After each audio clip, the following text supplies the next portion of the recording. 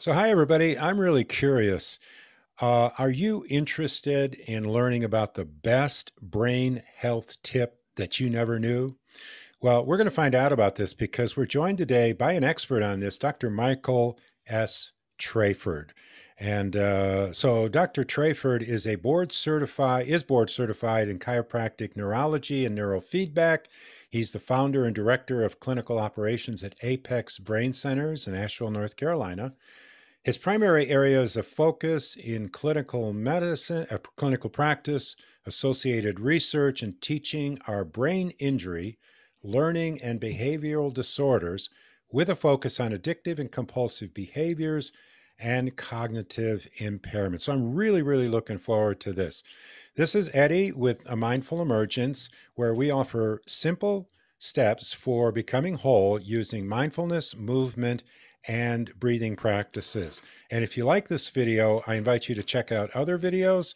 Obviously, subscribe and hit that notification bell so that you don't miss upcoming videos. We release twice a week on Monday and Thursdays, and we'd love to hear your comments. So please leave them in the comment section below. So let's get started with Dr. Trayford. And at the expense of sounding terribly obsequious, I'm going to say that Michael, as I know him on a personal level, is also probably one of the smartest people I know. So no pressure, but it's obvious that this is something that you've really studied and practiced for a long time. What is it you do at Apex Brain Centers? How do you help people? Um, ultimately we help people help themselves, and that's really the most important part. I tell people all the time after 20 years at this, we'd love seeing you, but we hope to never see you again. In that, we have short-term immersive brain rehabilitation experiences focused on the physical, cognitive, neurological, metabolic aspects of brain health, the whole gamut of neurodiagnostics and therapies. We can get into it another time, but we're seeing people multiple hours per day for short periods of time, 5, 10, 15 days, for the things that you mentioned, and getting them back into their lives with resources and home-based programs to continue the progress once they leave us. And 20 years at this, we find 5, 10, 15 days of hard work can outshine 6, 7, 8, 10 months of smaller frequency work, I should say. Yeah. Do you get people with sports injuries? We do primarily from a brain injury standpoint. We're the things you mentioned: traumatic brain injury, addictive and compulsive behaviors, cognitive impairment. That's really what we see. We're not dealing necessarily with the pain side of things, Mm, unless it's associated with, but concussion, post-concussion syndrome, and nearly sure. for brain injury. Yeah, So you have a wide spectrum of people that you work with. yeah. But overarching, a lot of these things are connected. Hmm. And you're a published journal contributor, author, international lecturer, proud recipient of the 2017-2018 Functional Neurologist of the Year Award from the International Association of Functional Neurology and Rehabilitation. I had to scan through this and make sure I could pronounce all the words in this. You serve patients around the world, physical, cognitive, metabolic rehabilitation experiences. Are you able during the pandemic to meet with people face to face? Do you do some work virtually? How does that been going for you? We've done quite a bit more virtually, but at the end of the day, 80, 90% of what we see is face to face. So people, certainly more cancellations with COVID because most of our people have to hop on planes or drive long distances and come. And if they have to quarantine last minute for some reason or another, it's just the nature of things right Hmm. now. But Yeah. a lot of face to face or mask to mask, right? Yeah, so to speak. Yeah, literally. So I gave people a tease. And, the work that Margaret and I do is we want to offer simple steps that anyone can do to become more whole. And so what I am asking you is talk about a simple step, the best brain health tip that they never knew about. What is it and how does it work? Absolutely. And I love that you and Margaret are doing this because it's nice to step out from behind the big fancy equipment and all of that and get back to basics. I've been doing this a long time, and I always come back to what always worked when we didn't have the big fancy equipment. And the one I'm going to talk about today is something that I've used for over 20 years, and that is gargling. It's a, there you go. He's got his cup. All right. I don't know if I'm going to demo for you. I just want to keep my. We'll do resonant gargling across the interweb here. So yes, gargling is one of the most powerful neurological rehabilitation techniques out there, bar none. And it costs you nothing but the glass to put the water in, unless you want to just take it right out of the faucet. But so many of the people that you deal with, that we deal with, we're dealing with things like hypervigilance, with anxiety, with aggression, with addiction, all of these things. People are just ramped up beyond belief. So they have their sympathetic nervous system that's firing real high all the time, and their parasympathetic relaxation system that's firing real low. What we need to do is we need to ramp up the relaxation response and dampen the stress response. Okay. And the best way to do that is, you can Google vagus nerve stimulation and you'll find all kinds of things you can do. But at the end of the day, gargling is one of the most powerful ways to stimulate that vagus nerve through different means and to get that relaxation response. And it's also interruptive, intrusive. So when people are really getting kind of bent on something, they can just simply throw some water in the back of the throat, gargle vigorously, and it's much less disruptive than throwing cold water in somebody's face, right? Same concept.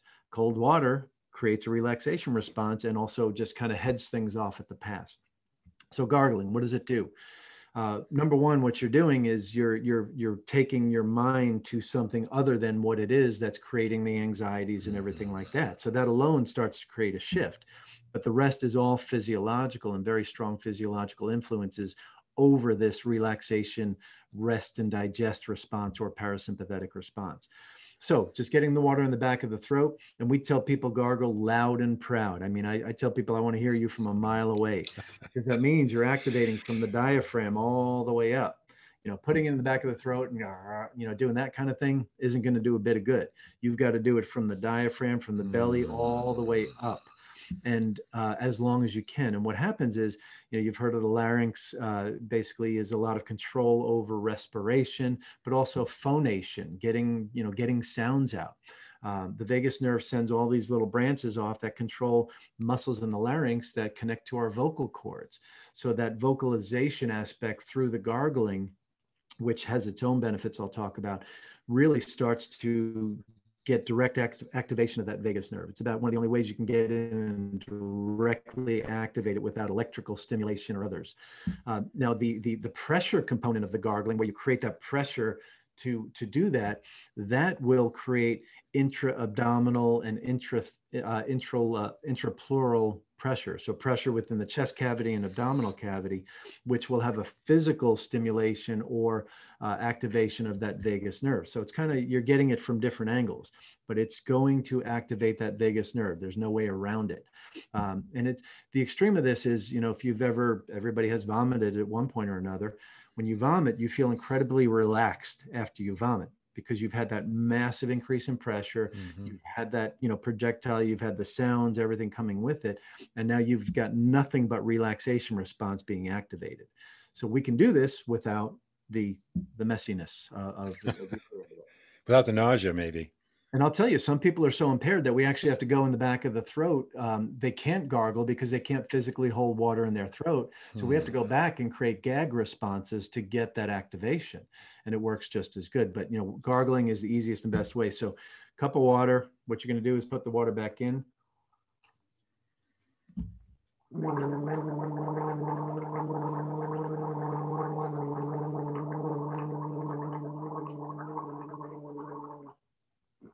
And that's it. How long is recommended? You're going to start out, most people, when they start, they can't do more than 2 or 3 seconds. So you start at 2 or 3, build to 5, build to 8, build to 10, kind of like breathing exercises. Yeah. A lot of people can't breathe out for more than 2 or 3 seconds. And then if you do it long enough, you can do it for 20 seconds.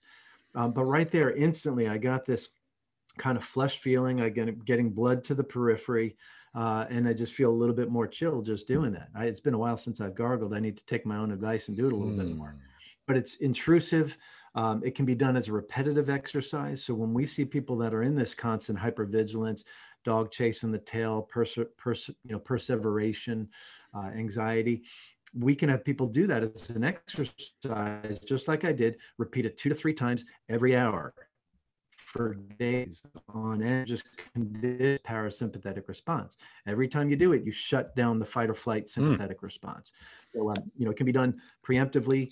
It can be done to interrupt a behavior, but it can also be done as an exercise over time to build that relaxation. Wow.